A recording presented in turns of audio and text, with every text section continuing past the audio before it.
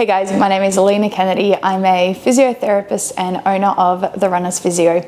In this video, I want to go through some exercises and simple movements you can do during pregnancy to help with lower back and pelvic pain. So all of these exercises are pregnancy safe and you can do them at home. You don't really need any equipment. I do use a chair for some of these exercises, so you can either use a chair at home or even your couch or a coffee table. The main thing to watch out for with these exercises is your form. So you want to go really slowly with these exercises and pay attention to what your lower back and your pelvis is doing.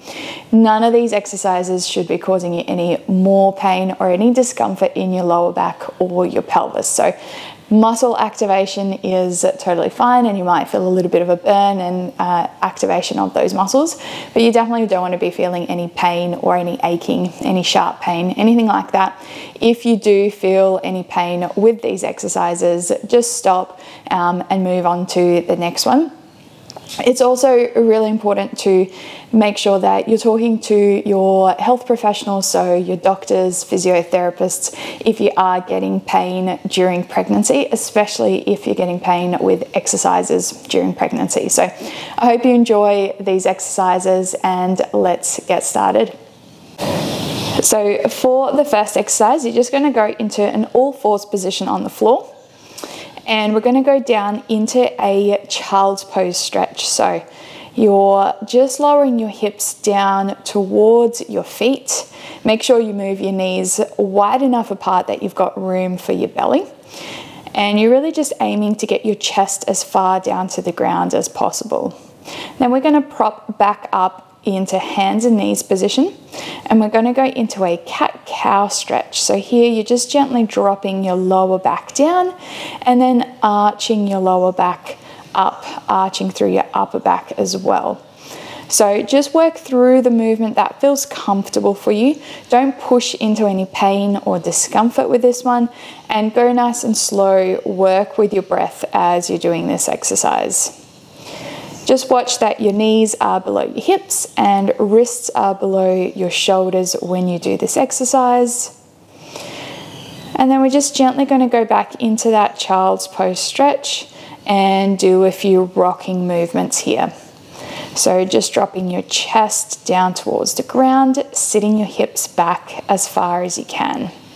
Again, make sure you're not holding your breath, and there should be no pain as you're doing this one. So nice, gentle stretches, just getting a little bit of movement through your spine. And this is a really good one to get that stretch in your upper back as well.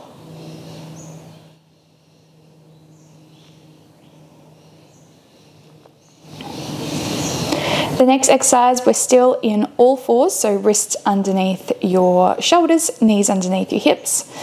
And we're going to go into a bird dog exercise. So here you're lifting one leg up and your opposite arm forward. The most important thing with this exercise is you want to have that neutral spine position. So you don't want too much of a dip in your lower back.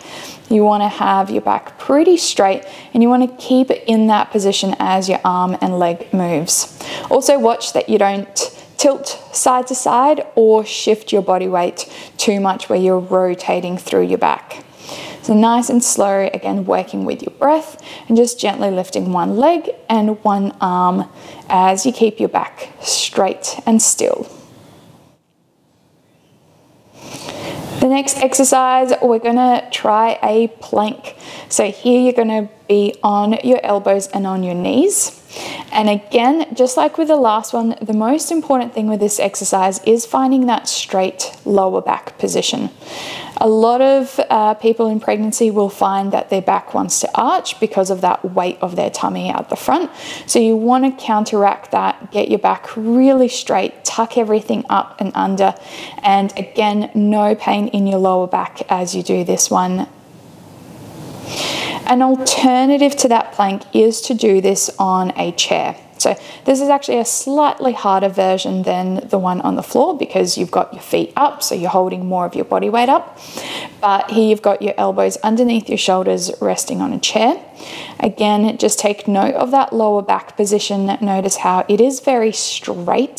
So if you feel like you don't have that strength through your core muscles to get your back in a straight position, or if you're finding that you're getting lower back pain doing this one, it's probably not the best exercise for you to be doing. But if you can get there and hold that position and it feels relatively comfortable, you can do this one and hold it for 20 to 30 seconds.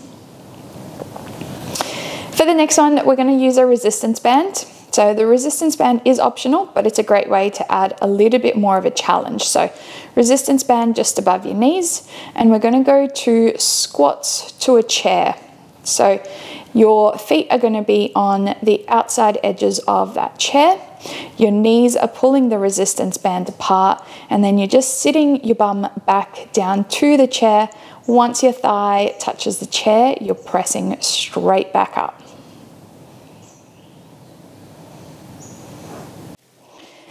Alrighty, so the next exercise, the last exercise we're going to do is a bridge where you've got your shoulders resting on a chair. You've got that resistance band around your knees if you want to. Your feet and knees are about hip distance apart here, and you're really just focusing on lifting your hips up as high as you can and squeezing your buttocks muscles as you lift up, making sure that you're not overarching your lower back as you do that. All right, so there you have it. There are some really good exercises to help with lower back pain during pregnancy. I hope you enjoyed the exercises. If you have any questions, please leave them down in the comments below, and I'll see you next time.